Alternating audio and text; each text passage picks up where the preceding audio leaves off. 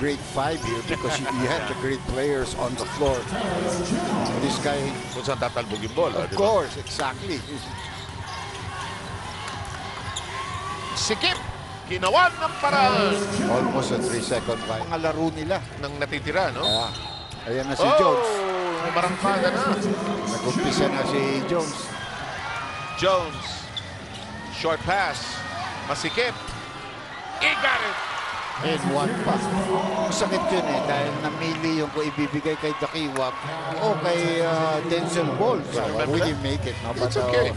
But we didn't finish well. It was look like sigurado na ito.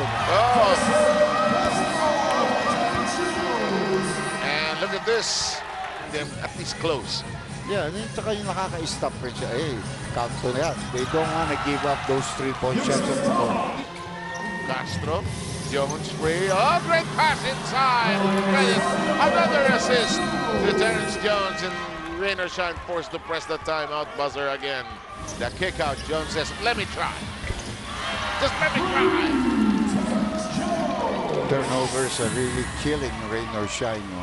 And the biggest lead is now staring at them, 63-42. The lead pass is thwarted. Here comes Jones. Can't lift, can't elevate. Tosses it against the glass.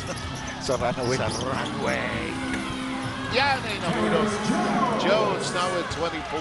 But TNT has been missing badly, except in that case. Oh. Well, inagaw ni Jones ang bola kay Bo Belga. And he was gonna foul it because he didn't want to give him a layup, but he still dunked it. Pero I think both of them put up fighting stances, his teammates. And then naman, oh, ganda depensa yun. Naisyon pa rin niya. Oh, nice curl. He got jammed. Libre. Bang! Tony Semerad.